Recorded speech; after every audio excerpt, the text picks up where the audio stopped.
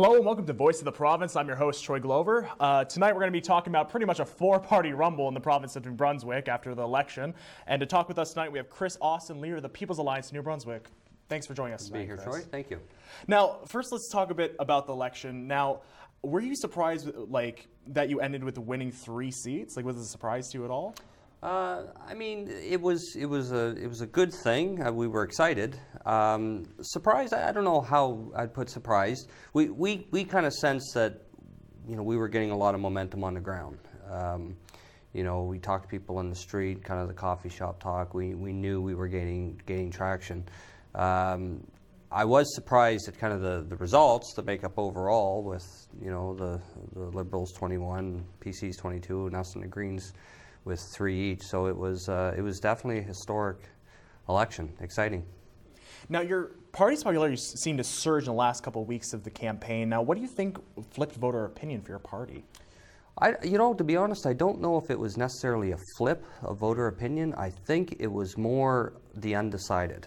There was, people that would, I guess, in the polls declare undecided before that. I think there was a lot more people that had their minds made up. That's why I've always said I don't put a lot of faith in polls, because people oftentimes will, for whatever reason, they won't give an honest answer, or they'll try to deflect or something in the poll. I just, if you look at the polls leading up to the election, there was a lot of inaccuracies to what we have today. Obviously, so I don't know. I think most people's minds were made up, and I think when they got the call from the polling company, most people just choose to say one thing or another and then vote the way they originally intended.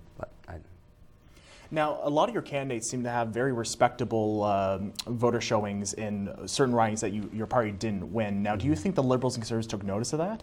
Well, I'm sure they have. Yeah, no question. And I think it's important to realize, too, that what we seen in this last election really was, New Brunswickers were just tired of the status quo. They're tired of this back and forth red and blue, and they wanted what I think what we have today in the makeup of the legislature. They want some different voices in there. They want some different ideas. They want to see the two parties getting shook up, which is exactly what's happening.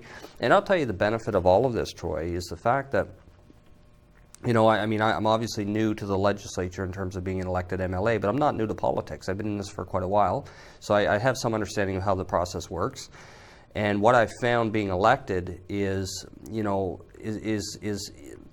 how this is going to open the doors in so many ways. It's going to create a better accountable government going forward, because what we're going to do in the next little bit is we're going to change the process by which the legislature operates in terms of committees and policies and other important items. So I'm very happy, because this is going to be good for New Brunswick in the end. We do have to get that stability, but that will come shortly. And I think once the stability is there in government, I think we're going to see the doors of the legislature open up, which is really good. Now, during this campaign, your party seemed to very effectively use social media as a way to kind of take control of the media and how people are viewing you and just getting your message out there. Now, how big of a role did you think this engagement on social media really played during your campaign? Huge, definitely huge. It's kind of funny because the 8 years when we started in 2010 and we ran in the first 2 elections, and even up to this third one, we kind of spent a lot of time chasing the media around, trying to get our message out, trying to use mainstream media, to drive it home. Now it's like the other way around. It's like the media's chasing us for the comments. So social media has played a great part. I mean, it's a way to get the raw, unfiltered, unedited messages right to the people. And that's why, even what we're doing here tonight, I mean, this is a live broadcast. There's no editing involved. It's you ask the questions, we have a discussion, people call in and ask questions. And I think that's what people want. They want, just no scripted views, no, backroom writing what to say and how to answer. It's just raw and unfiltered. I think it's good. All right, excellent. Okay, so we're going to go to the lines for a second. Now we have on the line Donald from St. John. Hello, Donald. How are you doing? Hello. I want to congratulate you on your win. Thank you, Donald. I appreciate that. finally somebody's going in there that'll do something. We're certainly going to work hard. I can tell you that I've committed as my caucus. The three of us, we've said, look, we're going to do whatever it takes to... I voted most of my life from the time Robichaud was taking power till now, and in the last election, I just seen one bunch of seeds going in one door and another bunch going out the back door, and it just seemed like a waste of time voting till you came along. Well, thank you. I truly appreciate that. We'll certainly work hard and do our best. So keep up your good work, and I know you win. Thank you so much. Thank you very much. Thank you, Donald, for calling in. Now, going back to social media, like as we have sometimes with social media, it's like it's hard to say what's true, what's false. It kind of gets lost in a wall sometimes. Mm-hmm. Now, there was some pushback you got from people online that perceived your party as anti-francophone, anti-immigrant, and even dangerous to the province. Now, do you think you were able to effectively temper that critical role that your party was perceived on social media? Yeah, and I think, when you talk about media in general, I mean, frankly, you can look at some of the mainstream media headlines over the last little bit, and you can see the same amount of fear-mongering and sensationalism that goes along with it. People aren't stupid. They see it for what it is. It's a way to sell a paper or grab a headline. But most people know, that there's more to it than a headline. And again, that's why we like social media, and we've used it quite aggressively, because again, it gets our message out pure and unfiltered. It's what we've been saying. And in terms of what people are saying on what they perceive our views to be, or there's a lot of political interference that would be played in that. Of course, the other parties want to try to paint us as a certain way. And we just simply refuse to give in to that. Our message has been clear, it's been concise. We support the rights of both linguistic communities. In terms of immigration, I mean, I've never said anything detrimental to immigration. I mean, but the only thing I have said is I think it's important that we give New Brunswickers an opportunity to be trained and to get the jobs that they need. But that doesn't exclude closing doors to skilled workers coming in from other countries to help fill the gap. We've always said that hasn't changed in our policies or ideas. So, people can, use politics and fear-mongering to try to get an outcome. But I tell you, media as a whole doesn't have the same effect it had, say, 20 years ago. People are wiser to how things unfold today and to the truth that lays before them, and they're not so easily persuaded with all the fear-mongering. Now, going online as well, like from people calling your party this and that, like some people have even gone as far to compare the People's Alliance realistically to, say, Donald Trump or Doug Ford. What do you feel about this kind of comparison? They can have at it, I guess. I don't know. I mean, you look at a guy like Donald Trump, I mean, the President of the United States.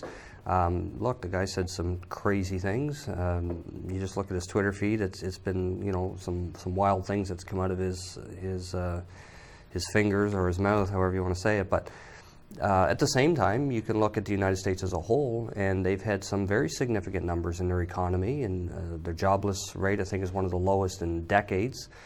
So they've had some significant improvement in their country down there. Now, on the flip side, it hasn't always worked so well for Canada, on a federal level.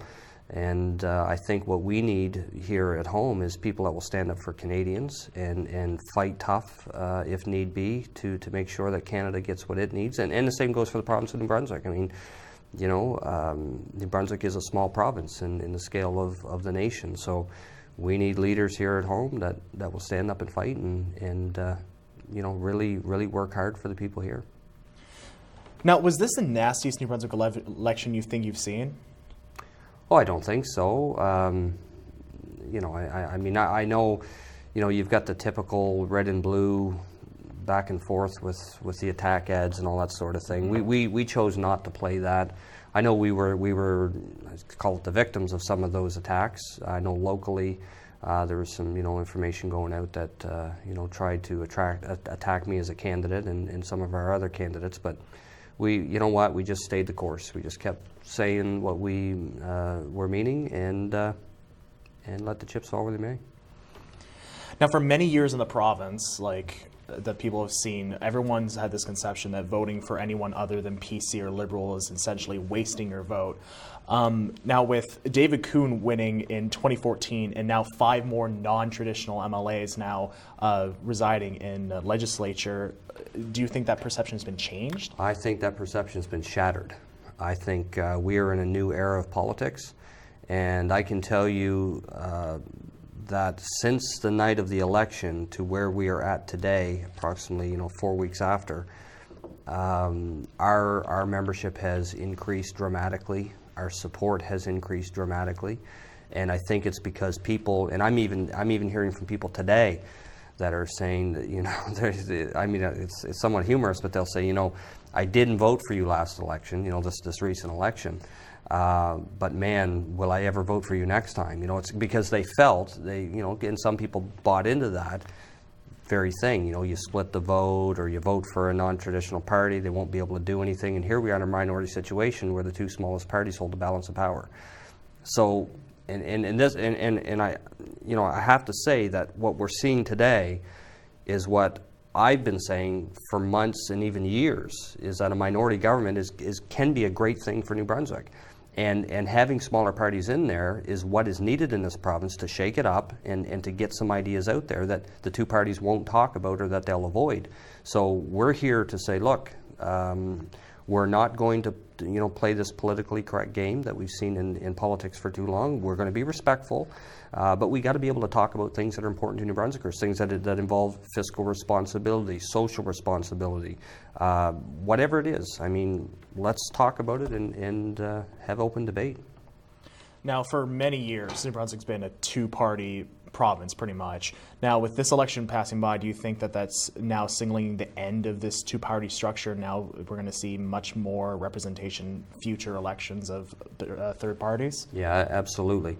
And I'll tell you, it's all about once you kind of break the dam, it's like the dam opens wide up. Just a crack will do it. And you even look at like one-term governments. You can look back, several elections ago where we had the first one-term government. We'd never seen that before.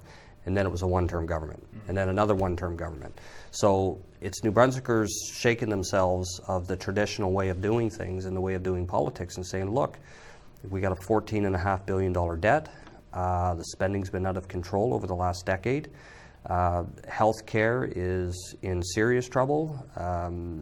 All across the board, you pick your topic, and there's some real challenges, and we need to think differently to get out of this. So I'm very humbled and excited that New Brunswick put their faith in us to help be a voice to work at getting this straightened out. Now, during the last stretch of the election, you were actually excluded from the CTV roundtable debate. Now, do you think this snub galvanized your supporters? Yeah, that's what I find interesting. And it was frustrating, very frustrating, to be on the outside looking in. But I will tell you that when those things happen, when we're either marginalized, excluded, attacked, especially unnecessarily. I mean, look, if we say something or we do something, if we drop the ball and we get some flack for it, that's fair. And we need to own that and correct it and do better going forward. I've always said that, and we've not always done things perfectly. I know that. But when you get attacked for things that are just fear-mongering, or you try to be marginalized, you're not included in certain things, absolutely galvanizes our support. It takes the people that we have and it gives them a greater resolve to push forward, and it gets people on the outside that are kind of sitting on the fence watching, saying, I think these guys have something that's real here, and it grows our support. Now, as we go forward now with more third parties possibly getting more seats in the legislature for New Brunswick, do you think this will kind of sway the media and make them have to evaluate how they represent third parties in the province afterwards? Well, yes, and I can tell you, since the election, I've probably done more mainstream media interviews since the election than I've done in the last 4 years combined. So absolutely, they can't ignore us anymore. And nobody can ignore the dynamics of what happened on September the 24th. I mean, this is truly a historic moment for New Brunswick. It's an opportunity that New Brunswick hasn't seen in over 100 years. And look, I'm just excited and proud to be part of it. You know, but you know, it's got to get to a place where we get that stability in government, and where we can start getting things done, start working. Now, for the first time in a very long time, New Brunswick is heading into a new legislative session with an incredible amount of uncertainty, actually. Do you think that the anxiety that New Brunswickers are feeling right now is perfectly justified? I think a lot of it is, again, getting back to the mainstream media. It's interesting because when I look at it, and being in politics for as long as I have, while this is unique to New Brunswick, this is not unique as a whole. I mean, minority governments have functioned all across the world, and including Canada, and have done very well. So the sky is not falling. Government is not in a frenzy and chaotic. No, we've got a momentary pause here since the election, but the day is going to come soon enough where we are going to have that stability. And you know, I think a little bit is kind of blown out of proportion by mainstream media, and I think people just read the headlines and they, you know, get themselves in a little bit of a frenzy maybe at times. But if you step back and you look at it objectively, you know, this is not completely new to New Brunswick, but it's not new in a you know, wide scale. Now, both the People's Alliance and Green Party are coming in with 3 members each to the legislature. What do you think this new diverse membership will do politically for the province this time around? It'll do some great things. I had a good discussion earlier today with David Kuhn, you know, to talk about committees and how they're structured, to talk about, third-party budgets. You know, when you have a majority government, as we've had in the past, and if you have that one seat, whether it's the NDP or the Green, you know, that one seat and the opposition don't... Okay, I'm sorry, I have to cut you off here right now. Oh, sure. Unfortunately, we have to go off to break. We're going to go off to a short break. Please stay with us as we continue to talk to Kris Austin about basically problems concerning the province after the election.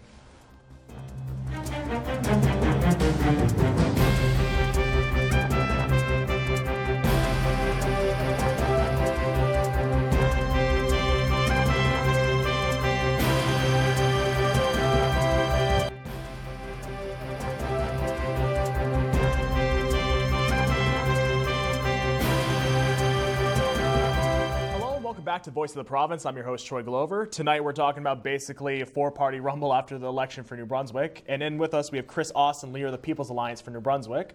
Before I cut you off for going over into a commercial break, did you want to continue on what you were saying before? I kind of forget what the question was. we were talking about how with now Green Party has 3 members and you also have 3 members in legislature, how much of a diverse political setting are we seeing here? Yeah, okay, right. So we were talking, I was talking to David Kuhn earlier, and we were talking about committees and the process of committees and that sort of thing. And I think the difference is in a minority government, you know, it's actually the opposition altogether, all 3 parties, whoever that may be in the opposition, can kind of control how that system works. And which is, again, it's good because when you have a majority government, one party ultimately kind of controls committees, controls, you know, the whole function of everything. And when that happens, you have a lot less accountability. Whereas now, that's not the case. So it's going to open the doors of information, you know, again, accountability, where no one party kind of calls the shots. Now it's, you know, we have to work together and we hold each other accountable. So at the end, I think it's going to be great for New Brunswickers. Now, what message do you think this New Brunswick election has given or has sent to Brian Gallant with now the 6 non-traditional party members in the legislature? Well, I think it sent a message not just to Mr. Gallant, but I think to the 2 parties as a whole. And that is that they have to do things differently, and this isn't the way, you know, politics was done 30 years ago. This is a new era, and people have a higher expectation of what they want to see from government and their elected officials. So, you know, Whether they got the message, I don't know. Time will tell that, but I can tell you the difference is we're here to hold their feet to the fire, whether it's Liberal government or Conservative government. Frankly, I could, neither way to me. I'm just looking forward to being able to get our voice in there, to get things done and hold whatever government is in power truly accountable. Now, you and your elected members are going to be sworn in, I believe, is tomorrow. Yes. To be officially a part of New Brunswick Legislature. Now, what's going through your mind right now with that? Well, I'll tell you. I mean, it's exciting. We're very excited about it. This is again a historic election, and to be part of that is, it's pretty exciting. We've worked long and hard for this, and I got to say, we've been at this since 2010. I certainly didn't do this on my own by any stretch. We're talking, and I didn't have the money to pay staff. I had a lot of volunteers. I had a lot of passionate people that were fed up with the two parties and realized just sitting back and watching isn't going to get anything done. They jumped on, they worked hard, sweat, blood, and tears, and got us to where we're at today. So it was definitely a team approach, and I'm proud of the team. Excellent. We're going to go to the lines here for a second. We have Claude from Miramichi. Hello, Claude. Hi. Hi. Hi, Kris. I just wanted to congratulate you and say thank you for being there for us. And many trips to the Miramichi and around the province seems to have paid off. As you're aware, PAMB got more votes here on the Miramichi than any other party. And I just want to again say thank you, and I know you will stay focused. So thanks again. Yep. Thank you, Claude. And I tell you, the Miramichi, I always call it kind of my second home. We spent a lot of time in the Miramichi, and those people are great up there. We were fortunate enough to get Michelle Conroy elected in Miramichi Centre, and she had, I'll tell you, the team in Miramichi was unbelievable. I mean, they had such a well-oiled machine up there. And, to take out, a minister and a veteran politician like Bill Fraser. Bill's a good guy. I like Bill. But again, it was just part of that old structure that had to go. And for Michelle, who's this, somewhat newbie to politics, but genuine, sincere, smart, articulate, she came in there with a great team and pulled it off. And then you even look at, the other ridings. Terry Collette ran for us. Art O'Donnell, come within 30-some votes of winning. So Miramichi is great. They did a great job up there and did us all proud. All right. Thank you, Claude, for calling in. Now, your party was created nearly a decade ago. Did you see this coming around? Like, did you see your party actually making headway like this as a if situation or a when situation? I can tell you when we started in 2010. I'll be honest, we were a little naive. I knew back then that people, even 8 years ago, they were tired of the two-party system. Nobody was really happy. I mean, you could even talk to strong Liberals or strong Conservatives, and they kind of plugged their nose and they went to the ballot box. But nobody was really happy or excited about the two parties. I was a little naive to think that lack of excitement or passion would formulate into votes for us to be able to get in there and wedge in between the two. Well, that obviously didn't happen in 2010. 2014 was much closer, which gave us the wind in our sails to carry forward into 2018, where we finally have seen success. And I truly believe that if we continue to do what we've said we're going to do and continue to fight for the people of New Brunswick, that support will only grow as we go forward. So I'm excited for now. I'm really excited for what's going to happen down the road. Now, since election night, there's been a lot of jockeying of the four parties, like just trying to figure out how they're going to fix up a strategy going into this session. I got to say, how often do you think your phone was ringing? It's been ringing. It's been ringing steady, I can tell you. And it's not a bad thing. I don't like the floor crossing that is being pitched. I don't agree with that. I think, like you were elected and whatever color you ran on, you need to stay there until the next election. But I do understand, whether it's Liberals or Conservatives trying to vie for votes to get that majority. I mean, that's the way it's supposed to work. So I get that. And there's been a lot of phone calls and discussions, to make government work. Now, were any of your elected MLAs targeted for an attempt to flip parties? I'm not sure about that. I haven't been, because I know they'd be wasting their time with me, and frankly, I think they'd be wasting their time with our caucus, because we have a very strong team. Michelle and Rick are dedicated to what we've been doing, and they're not going to budge. So I don't know. I mean, I talked to them, and Rick and Michelle, and they haven't given me any indication that they have been approached in that capacity. Now, in terms of being a speaker or voting in line with the current government, of course, yes, but there's no secret to that. They've been doing that with everybody, but we've been declining those as well. Now, have you and David Kuhn had a chance to talk about what your two parties might be able to accomplish for this coming session, like within holding basically 6 seats between both your parties? Yep. Yeah, I did have a conversation today with David, Mr. Kuhn, concerning, again, the committee work and the budgets for the parties, and to make sure that, we have enough resources to be able to operate.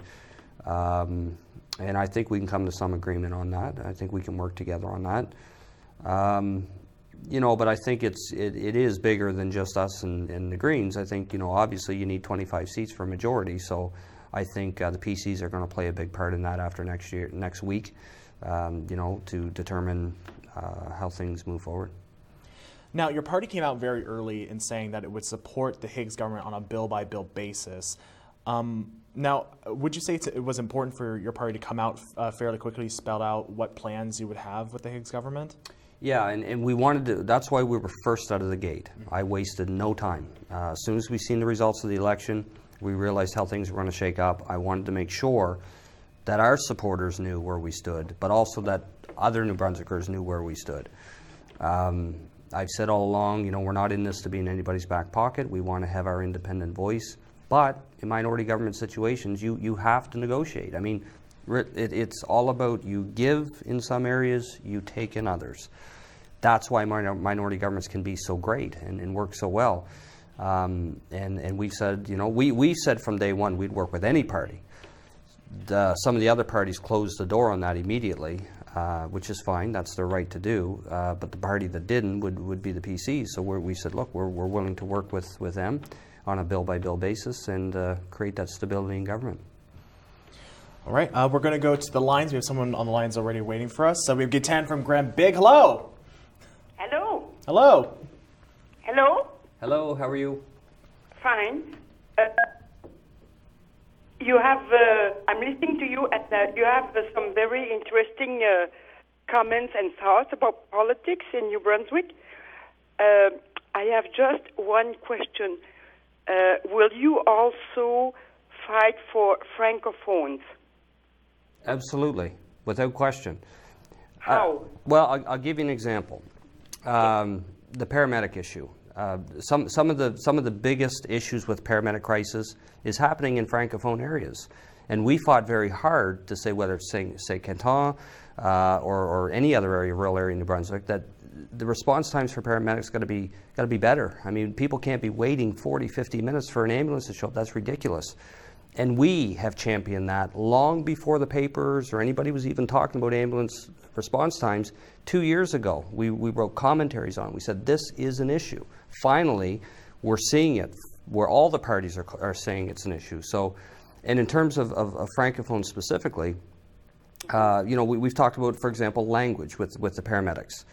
And right, people interpret that and they say, well, that means that only English-only paramedics would be hired. And what I am saying is no. If you have a Francophone paramedic in the north or in a demographic where there's a high Francophone population or a Francophone region, the Francophone paramedic that doesn't speak very good English should get the job. If he or she is working in a Francophone region, it only makes sense that Francophone should get the job. They shouldn't be denied the job. No more than the Anglophone that's working in a predominantly Anglophone region should be denied a job because they don't speak French. So okay, but then let's see in a 100% Francophone area, the ambulance comes and they cannot express themselves in English. What happens? Yeah, good question. So when you call 911, you have bilingual operators. That's standard, and we understand that. There's no question there. So a lot of the triage or the information is going to be done over the phone before the paramedic ever arrives. They already know either through the patient or those around the patient, family members, friends, or people, bystanders, whatever it is, are going to give the information to the 911 dispatcher, whether it's in French or English or any language for that matter. So that information is already being received by the paramedics en route to the call. So when the paramedics arrive, if there's a language barrier, then we have dedicated translation lines in the ambulance. It's like a walking or a mobile. A translation line? Yes, in every single ambulance, as well as, and you wouldn't need it, but translation technology. So there's other options there. Because what's happening is, because of language, paramedics are not getting permanent full-time employment, which means Ambulance New Brunswick is struggling to retain paramedics that they currently have, which is causing these big wait times in places like St. Quentin.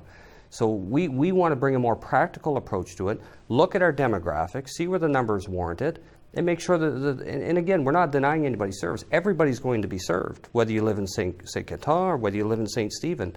And whether you're French or English, you're still going to get the service. Nobody's going to be denied that, but there's a more practical way to do it. Yeah, but the only thing I don't understand is how this translation is done. Well, there's two methods. Again, there's the 911 call, the original call. Yeah. So if you're a francophone, and say you're in St. Stephen, you're a francophone in St. Stephen, and you require a paramedic, you're in an emergency situation. Yeah, that's the 911. But once the ambulance is there, okay, and let's say in a French area, there's somebody unilingual English, okay, Anglophone. And the two paramedics are unilingual francophone. Right. What happens? Okay, so again, those two unilingual francophones would already have the information, most of the information, not all the information, on the situation of that unilingual Anglophone. Okay. When the paramedics arrive, and okay, let's say they don't speak good English, there would still be, if they had to, there would still be a translation line. So there would be no different than a speakerphone that would be available in the ambulance. How does that work? The translation line. It's a person. It's an actual person that would be able to translate. It's no different than what they do in the legislature. You know, in the legislature, there's some that that can't speak both languages. So there's a translator that translates in real time. As the situation unfolds in the legislature, it'd be no different than what could happen in paramedics. But again, what I want to stress, these would be extremely rare cases in predominantly language areas, one way or the other. If you're talking where there's a 50-50 like Moncton, of course you're going to need bilingual paramedics. But in predominant areas where there's predominant language one way or the other, even the arbitrator said it's hurting everybody by having these unnecessary language requirements, and it's causing these huge wait times because we don't have enough paramedics to retain because they're leaving the province or they're going into other fields because of language, many of them. So we're not here to take anybody's rights away, but we've got to do this better, and we've got to do it in a way that everybody still gets their service. But that we can keep the paramedics that we have. Okay, thank you. And by the way, I like your thoughts and your comments about politics. Well, thank you, ma'am. And I want to add this, if I can. It's everyday francophones like yourself, ma'am, that I think is so important to this conversation, because if we're honest with ourselves, there's some very extreme views on one side and there's some very extreme views on the other. What I want to do is have a seat in the middle, and I want to hear from both sides, and I want to make this work. We can make this work. New Brunswickers get along. It doesn't matter if you're Francophone or Anglophone. We're one province, we're one people, but we just got to do it better. Thank you. A last question. Are you learning French? Yeah. Thank you for asking. I took it in school. I did some missions work in Haiti for a very short period, and of course Haiti's a French country, so a little bit of it come out from time to time. But I can tell you that I am going to be working on that as an MLA and as a leader of the party going forward. There's more resources that will be available to me to be able to at least try to learn French. And I think it's great to learn 2 languages. I've always said that, and I'm going to do my best to do that. All right. Unfortunately, we have to cut off now for commercial break. Continue with us as we continue to talk about basically problems concerning the province after the current election.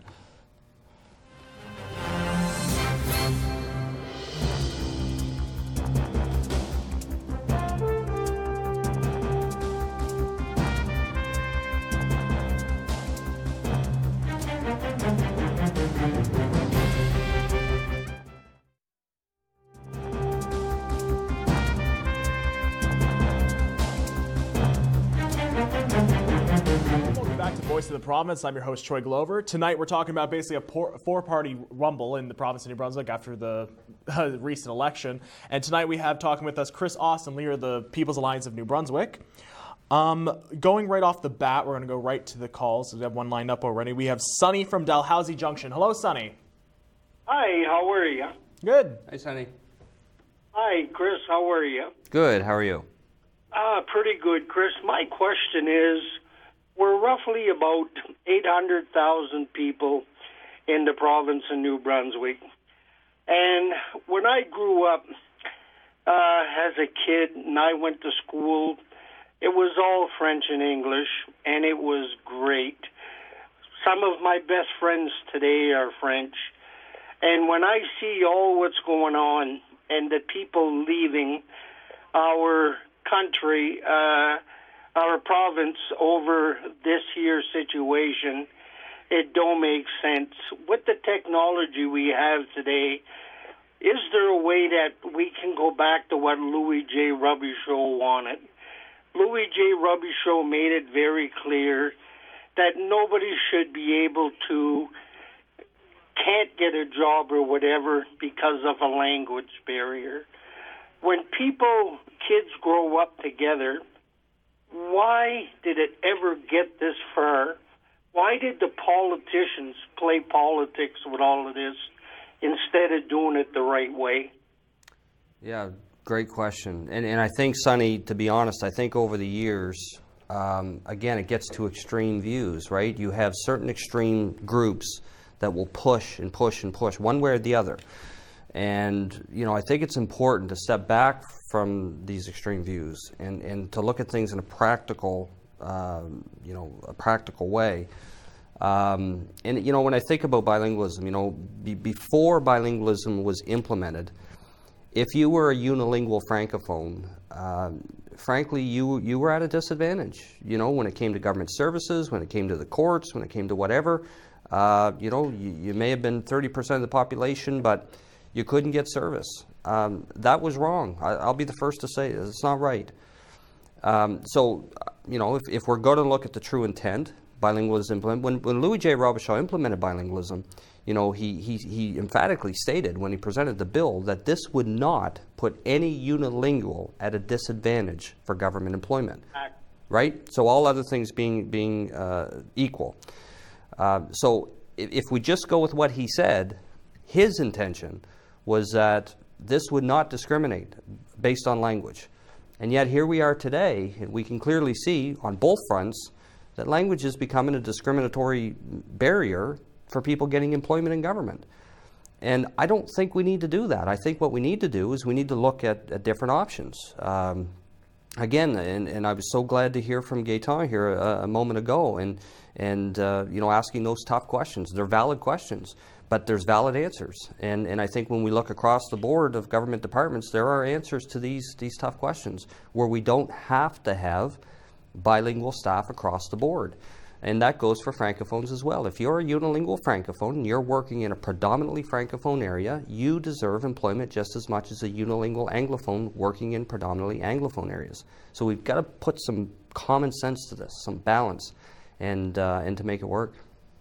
And the problem that we're running into with all of this, Kris, is that we're only roughly between 750 and 800,000 people.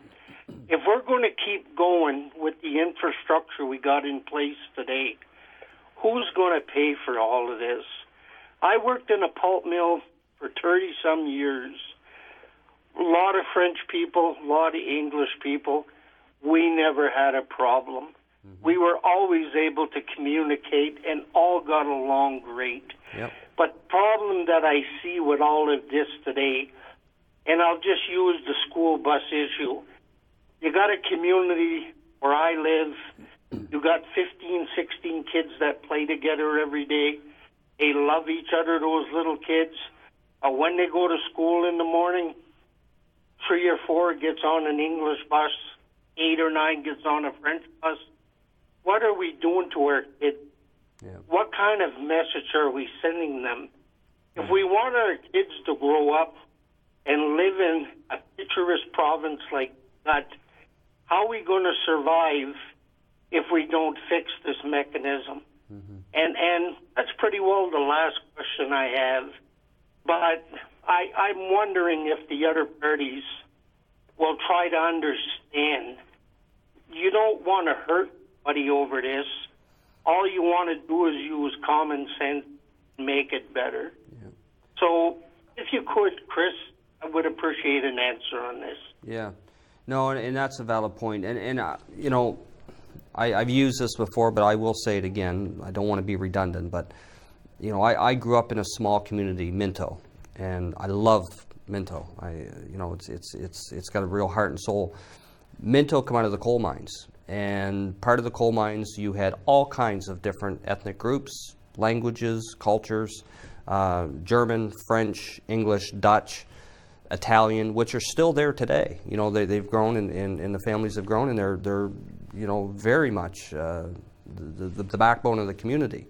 And I can tell you, growing up as a child and hearing the stories of the coal mines, there was never this animosity based on language or culture. You want to talk about what multiculturalism looks like, come to Minto. You know, and government, nobody needed the government to come in and tell them what language to speak or dictate to them how they're to roll out cultural policies and this sort of thing. People got along, they worked together. And we need some more of that, I think, today. And I think we need government to just look at things practically. And the school bus thing, I mean, we've said many times before, I don't think there's another jurisdiction in the civilized world that wouldn't allow children to travel on the same school bus based on language. It's just, it's so beyond my comprehension. I don't know. But we're, you know, again, we'll do what we can do in the situation that we have ourselves in as a minority government. All right. Thank you, Sonny, for calling in. Next on the line, we have Jason from Petitcodiac. Hello, Jason. Hello, how are you doing? Good. Hi, Jason. Good. So, Kris, much has been made about the bilingualism and that you're anti-bilingual, and I've actually followed your party since it first came in, and I do understand your platform in that. I'm just wondering, like, do you have a rebuttal for, like, the simple, oh, you're bigots and you're anti-bilingual? I'd like to hear your perspective on that before I have my other questions. Yeah. I mean, all I can say is I'm not. People that know me know I'm not bilingual.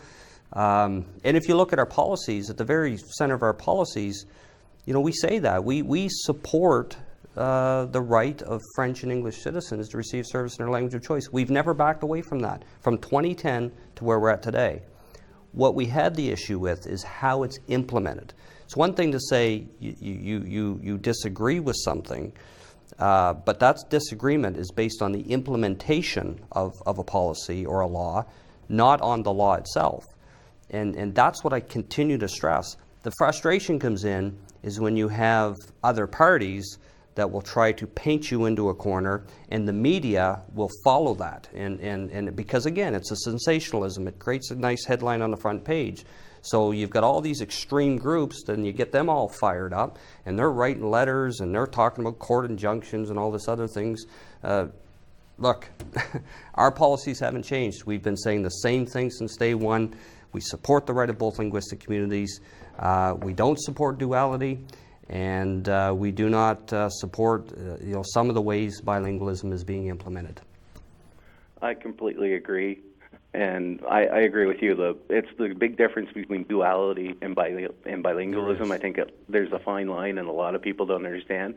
Myself, as English only, my family is English only, I have no issues if an ambulance attendant comes and they cannot speak the language. I don't care if they can speak German, Chinese, doesn't matter to me. If they can help me, get me to the hospital, like you said, when I call 911 or my wife does, all the information is going to be relayed. Really, they're just going to be checking me out, stabilizing me. I might not even be conscious. So language I don't find is that big of a barrier coming from English only. Doesn't matter to me if they're Francophone only, as long as somebody shows up, that's the main thing, is the way I see the whole ambulance situation. Yep. My biggest question, though, is when the House does sit, hopefully we do get a speaker in and everything starts to go, I'm wondering, how quickly are you going to start pushing to stop spraying? Because that's one of the biggest concerns a lot of us have in this area. Mm-hmm. Yeah, and our platform, was strong on that. We called for an end to glyphosate spraying on Crown land. The reality is, when you take our platform and you lay out all the things that we've called for, none of that has changed. However, there is a reality that we are in a minority situation. So it's kind of like one of those things where you have to pick your battles, and you have to say, if we may want to take it to a 10, but in a minority situation, you might only get to a 6. But at least you're not a 0 anymore. And you know what I mean in terms of specific policies and fighting for specific policies. So, that's going to be the careful dance that has to happen in a minority situation, is where you have to say, okay, what policies do we want to see changed? How are we going to change them? And what battles can we win? What battles can we make progress on? And what battles are we just in a minority situation we just can't do? So in terms of glyphosate specifically, we will be talking, of course, with whichever party is in government, and figuring out how we can push that envelope. But again, a minority situation, it's the give and the take. I can just tell you, we'll do our best. Do you think Mr. Coon's going to stand with you on that? Because I know they're against it as well, the Green Party. Yeah. No, I believe he will. I don't have any question there. But see, to have any bills passed, you have to have 25 votes. So even if us and the Greens did, join together on that, you've only got six votes.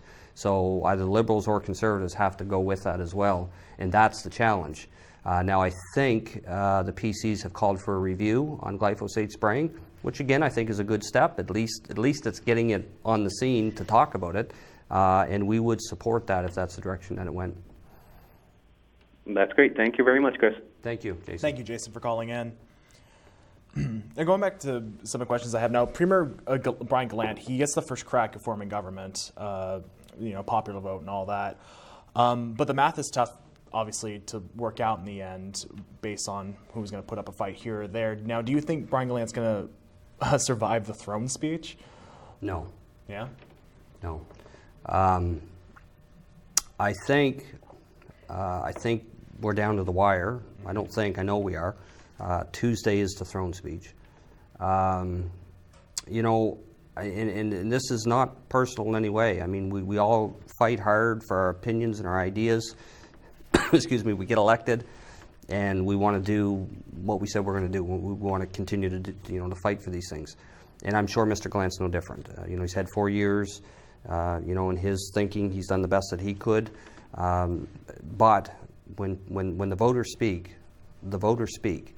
And, again, Mr. Gallant had the opportunity, and he has the opportunity, first crack at it, to get the majority vote. But I think at this stage of the game, he has to be realizing, and the Liberal Party has to be realizing that it's just not going to happen. So, what he chooses to do next, I don't know.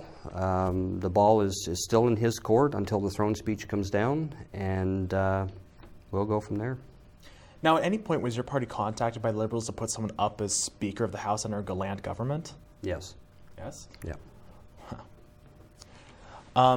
Now, in the end, do you think Gallant might have an ace up his sleeve to hold on to his power? I don't know what that ace would be. Like I said, we've declined, all three of us. We've declined the Speaker's chair. All three Greens have, and I don't mean just verbally, I mean we've signed the document, we will not do this. The Greens have done that, as have the PCs. So the Speaker has to come from the Liberal Party if there's going to be one at all, which again drops their numbers from 20 down to 20. So now they need, 5 extra people there to get the majority. So, again, I think the time is up, and I think New Brunswickers want stability. They want a government. They don't want this jockeying for power. I mean, I understand you can do that for a couple weeks after the election to try to get that majority. That's fair, and I don't dismiss him for trying to do that. That's the way the system works. But we're beyond that now. Now it's time to concede that this isn't going to happen, and gracefully step aside and allow government to move forward. Right. Now, should Gallant's government fall, do you think it will paint a picture of how other parties are not willing to work with him to govern the province?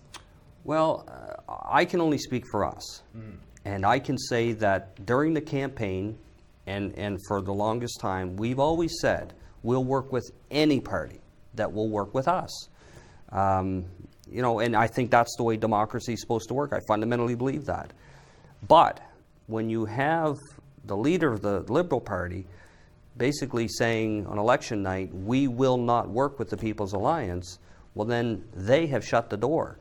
And that's fine. I respect that. That's their choice. And I understand whatever perceptions are out there. That's up to them. All I can say is we've always said we're going to work with other parties. Parties that say they're not willing to work with us, then they've made their decision. And we'll work with the parties that are willing to work with us. Now, do you think it would be disastrous to go back to the polls this quickly, even if it meant that your party might gain 1 or 2 more seats? Nobody wants an election. I don't want an election. I can't find anybody for the life of me that wants another election. Look, we've done this. It would cost, I think, between $8-9 million for this election, for any election, the provincial. It's done. The votes have been cast. It's time to put egos aside and your pride aside, and it's time to work, on making New Brunswick a better place to live. So no, nobody wants it. And I did have the opportunity to meet with the Lieutenant Governor on 2 occasions, and she has assured me as well that she does not want another election. So I'm confident this is going to work. I don't think we're in a chaotic frenzy. I think we'll get stability. Thank you very much. Unfortunately, that's all the time we have for tonight. Thank you everyone for coming out. Thank you, Kris, for coming in with us tonight. Thank you. So tonight we're talking about basically the 4-party rumble in New Brunswick. Thank you for watching. I'm your host, Troy Glover, and have a good night, everybody.